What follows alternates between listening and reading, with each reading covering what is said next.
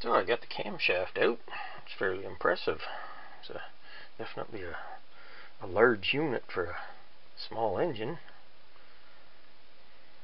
Yeah, took a little bit of finagling to get it out. I had to remove the gear off the crankshaft first and then wobble and wiggle it. And the problem is I got a seized up intake valve, so I couldn't rotate it around to get to where the timing mark lines up. One interesting feature on these, you can get the end two valve tappets out, but you can't get the middle two out without compressing a valve because they hit one another there. Go all the way over, but it's still not disengaging. So I'll have to, since my intake valve's seized, I'll have to compress the exhaust valve, or put a pry bar in it and get it to open that way, and then slide this over far enough to get this one out. So that's kind of a unique feature to these opposed engines. Oh, that was a little harder than I was expecting. I had to use a pry bar here, get in there and push the valve forward. Then I had to hold it there. I got a open end wrench there. Had to pull it all the way it would go, take the pry bar out because it was taking up space, and then I was just barely able to get the intake tappet out. So I labeled them here. I got calling this cylinder number 2 and this guy number 1, so I got intake and exhaust 1 and exhaust 2 in this case. You want to make sure you keep your tappets all going back in where they come out of there for proper valve adjustment. Now I guess I move on to connecting rods and crankshaft. So I removed the, I guess you call it the side cover there off the outside to get at the connecting rods, so you can get them from the end and from the bottom. So spin it over here. So I was able to get a socket on the near one, break it loose, but you can't get your socket in this direction, so then you have to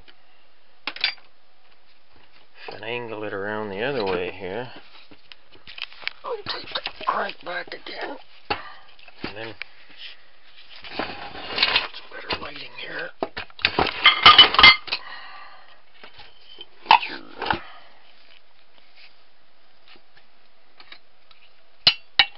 Rotate around so you can get the ratchet in that way. Then you can use also a box end wrench to loosen it up. I don't know how a person torques these things. I'll have to be looking at the, once I can figure out a model number for it, I'll have to be looking at a manual how a person gets a torque wrench with a socket anywhere near those. So these engines have some peculiarities to them there. So I got the first piston out here. The bearings in the rod look good.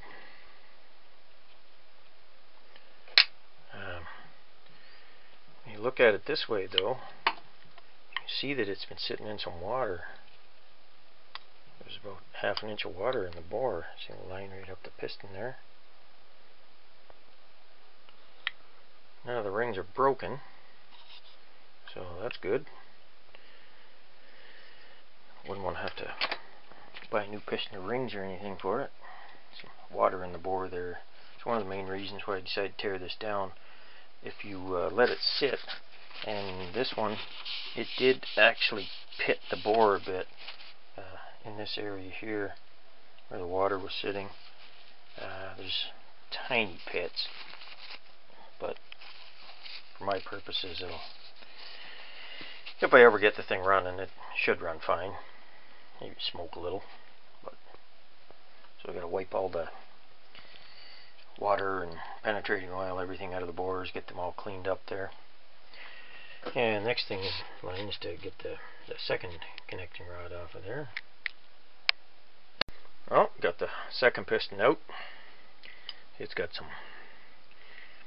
rust on it from, I don't know, rings or whatever, the crankcase, and some rust-colored discoloration in there, but its cylinder looks a lot better than the other one. Then got the crankshaft here. It's in good condition. Gotta admit, the crankshaft from this is a lot more impressive than one from a big synchro balanced one cylinder, like 13 horse or something. Now I took some measurements. It's a 3.437 bore and 2.31 stroke, so that makes it I guess a Briggs model 42 cubic inch, and indeed the connecting rods say 42 on them, so apparently that's what it is. And there's a notch in the top of the piston there.